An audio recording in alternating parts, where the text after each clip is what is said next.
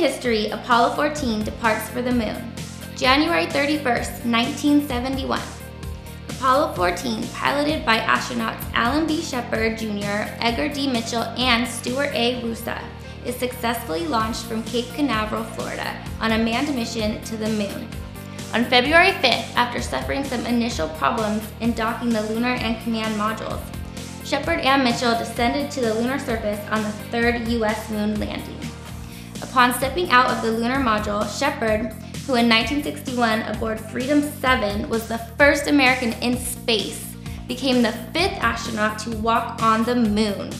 Shepard and Mitchell remained on the lunar surface for nearly 34 hours, conducting simple scientific experiments such as hitting golf balls into space with Shepard's golf club and collecting 96 pounds of lunar samples. On February 9th, Apollo 14 safely returned to Earth.